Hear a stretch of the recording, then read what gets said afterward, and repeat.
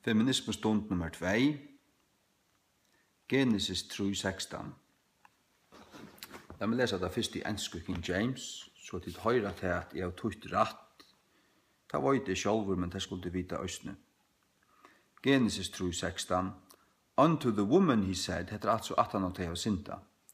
Unto the woman he said, I will greatly multiply thy sorrow and thy conception. In sorrow thou shalt bring forth children, and thy desire shall be to thy husband, and he shall rule over thee. Vi kvinnorna sier han, jeg vil størlige markfalda tuna sorg og tuna framäling, og i sorg skal du bæra fram bøtten, og tun tråd skal være til ektamanns tuns, og han skal stjøtna iver ter. At det sier god, Herren god. Vi evo. Ikke bare vi evo, men vi atlar ever. Atlar evor, til at det sier god Herren, vi atlar evor til atlar evor. Kan si at det kun. Tun tråd skal være til ektamanns tuns, og han skal stjøtna iver ter. He shall rule.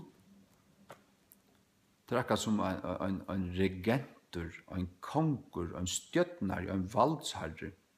Det er det som mæveren er. Ja. Han skal stjøtna iver ter.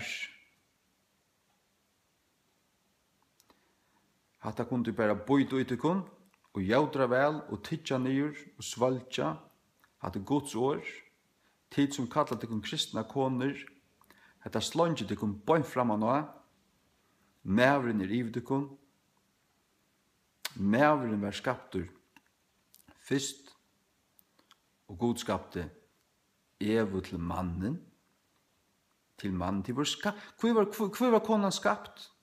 For mannen. Hvor var mæveren skaptur? Til Gud sier, jeg vil gjøre mann i munne mynd. Eller vi vil gjøre mann i okkara mynd.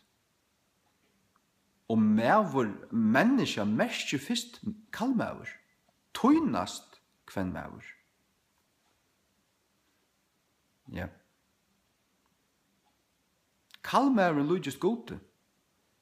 Kvennmæveren, hun har gjort for mannen. Tøy var det skapt der. Det må du bare bo ut, Gjør så vel.